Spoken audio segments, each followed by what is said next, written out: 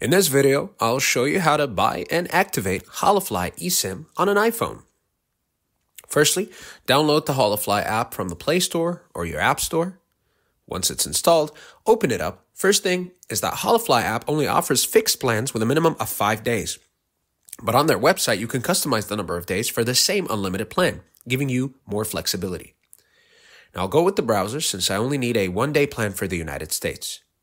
You can choose whichever option works best for you and complete the purchase. After that, you can log into Holafly's app with the same account and go to My eSIM.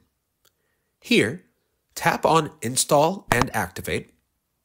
It will give you 3 options: automatically, QR code, and installation codes.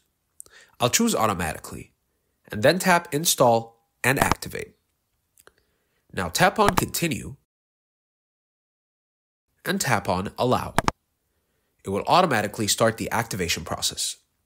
Just continue. After that, choose your label.